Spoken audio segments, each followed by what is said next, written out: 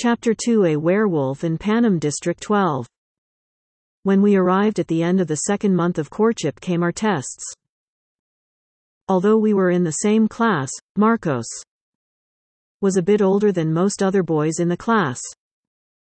The reason for this is that he had spent a year abroad, doing exchange studies.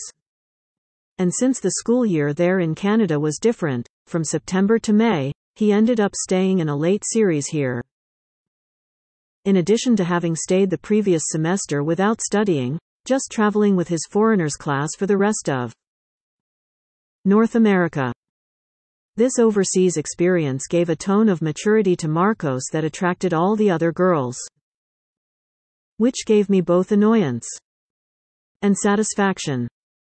After all, he had been interested in me, which still gave me doubts, despite of 2 very nice months, with many movies to watch, shopping trips, study hours together and many texts on the blog.